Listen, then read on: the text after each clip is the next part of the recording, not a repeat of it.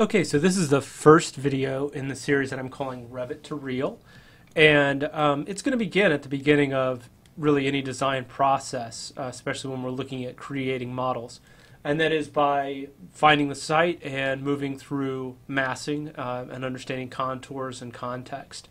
So I'm going to begin in SketchUp so we can grab the site data and some basic site information. So I'm going to start first by deleting Derek. Mainly because I like Derek, he's great and all, but I really don't want him to be part of the contour data when I do the export, and he will become part of the contour data because Revit doesn't know Derek from anything else. So what I want to do once he's deleted is I'm going to go ahead and grab my location, which is the project that I'm going to be working through, which is a real project that I'm working on in Las Pintitas, Mexico. I'm going to go select region. And I'm going to move my pins to grab an appropriate amount of context. And my site is this little piece of property right here. And I'm just going to go ahead and say grab. So what SketchUp is going to do is build a one-to-one model, virtual model, inside of the computer here. And by one-to-one, what I mean is, you know, if I go ahead and do a measure of this at its virtual scale, you can see I'm about 1,500 feet by 920 feet in size.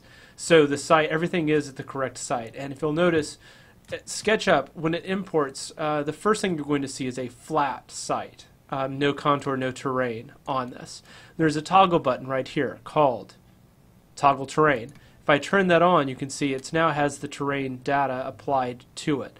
And it's that terrain data that I want to be able to export into Revit to turn that into contours to begin working on my site and my model.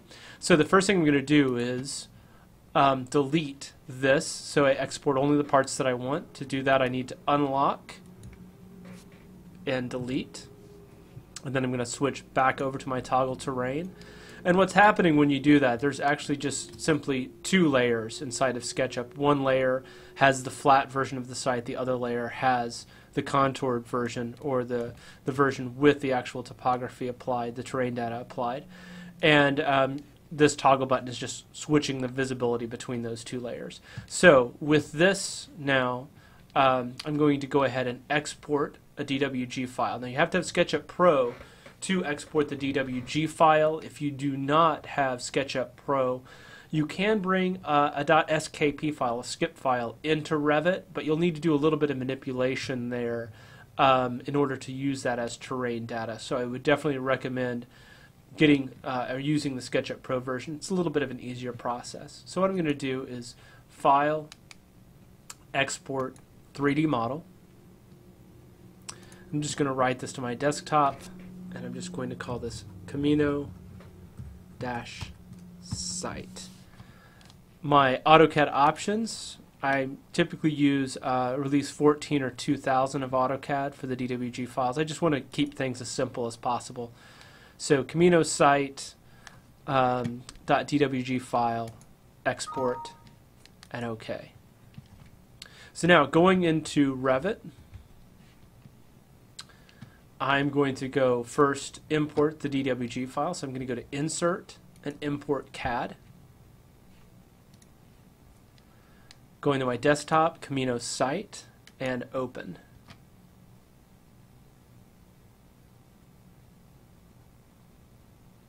So it takes just a few seconds to process the geometry. And what you're going to see when this comes up is a triangulated mesh. And again, we've got still sort of a one-to-one file here. SketchUp and Revit do play pretty nice together. So, you know, if I measure across to verify, I'm still in that 1,500 feet by 920 feet range.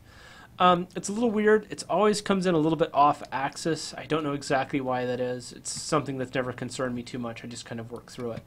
So if I look at that data, you can see that does have the terrain to it. And it doesn't have contour lines on it yet. What I need to do next is tell Revit to use this model as my actual site and to place contours on it.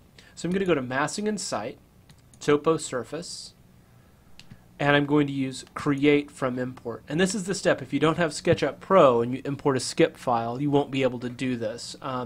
What you'll actually need to do this is sort of a long workaround, but it works, is go ahead and import your skip file into Revit, export it from Revit as a DWG file, and then import the DWG file back into Revit again, and you'll be able to go through these same steps.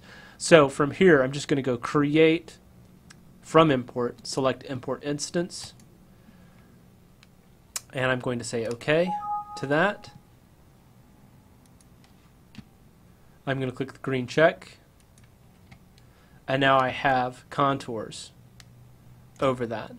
So the next thing that I want to do is I actually want to delete the imported DWG file, so I'm left with only the contours, and that gets the basic setup of importing a site that we're next going to prep for the CNC router and building massing in terms of outputting real objects from this Revit file.